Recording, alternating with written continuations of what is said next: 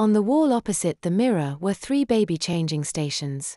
They seemed to be long boxes that folded down from the wall to make changing platforms. I noticed that one of them had a long blue web belt dangling from the middle.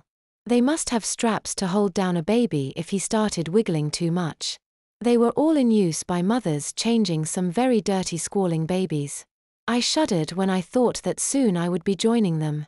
Mama waited her turn patiently and chatted with the other mothers about how filthy the restroom was. I looked around to see what she was talking about, but I couldn't see anything wrong. It looked clean to me. Obviously, it wasn't clean enough to suit these fastidious women.